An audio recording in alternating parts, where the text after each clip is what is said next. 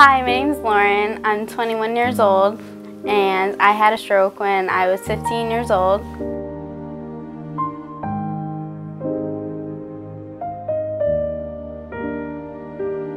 I woke up around 1 a.m.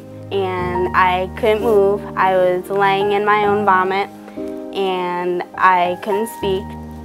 Somehow I reached my cell phone and called my mom, and I couldn't really get any words out, but she knew to come downstairs and check on me.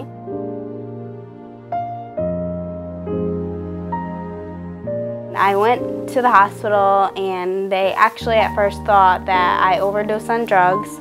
So that took some time for them to talk to my family, make sure I wasn't on drugs.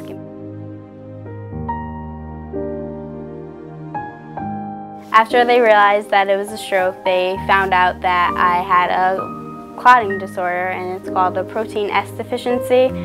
And they also found out that I have a hole in my heart. It's called a PFO.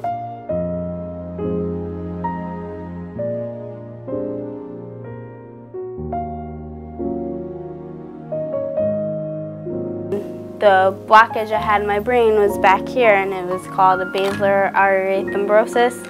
And so I wasn't receiving any oxygen to my brain, and it was almost completely cut off. It was a really long road to recovery. I had to learn how to do everything again. I even had to learn how to swallow my food.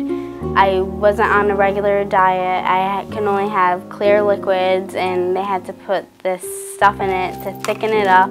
And I had to learn how to swallow, write, go to the bathroom by myself, get dressed. I had to literally learn how to do everything, not just walking, not just talking, not just using my hand.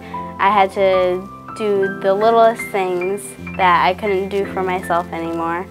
I remember I was in the hospital and I was crying and I really wanted something, and no one knew what it was because I couldn't verbalize it. And they said, "Oh, here, let me get you a pen and paper so I can show you." And I was thinking in my head, "Oh great, finally, like I can do this."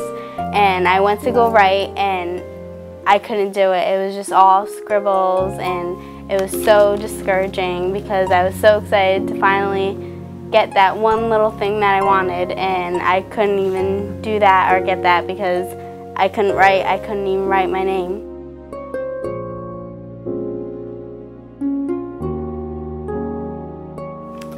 So I decided to go into the medical field because I just want to help people, and I want them to be aware of the situations that can occur.